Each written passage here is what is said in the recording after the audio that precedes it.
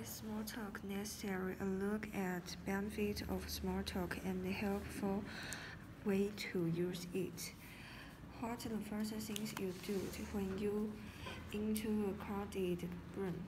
You may look around for familiar face. When you can find one, you have two choices. You can stand lonely, or you can walk up and speak to someone that you don't know. Starting a conversation with a stranger, though, is often uncomfortable and can be a little scary. Yet, when you go through life, you are sure to encounter strangers in many different situations. At last time, a need to connect to others will hopefully outweigh your fears. In order to prepare, it's helpful to learn the art of small talk. Small talk is the beginning stage of a casual conversation. It usually takes place between strangers or casual acquaintances.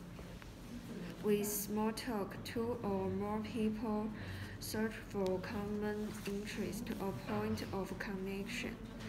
If one is discovered, conversation usually begins to flow more naturally, often result in deeply discussion.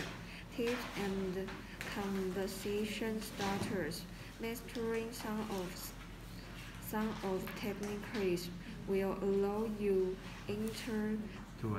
to enter a room full of strangers with confidence. When you walk up to a group, notice anyone trying to make eye contact with you.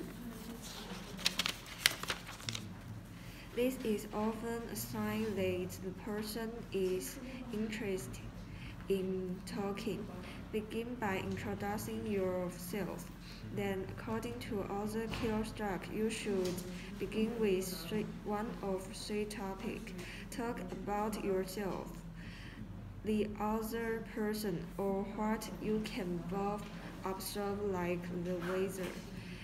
Another way to begin a conversation is with a compliment. Your praise of someone's scarf might lead to a discussion about favorite place to shop. Radio host Terry Gross has interviewed thousands of people over the year. She said one opening requires work for her every time. Tell me about yourself. This approach gets the ball rolling because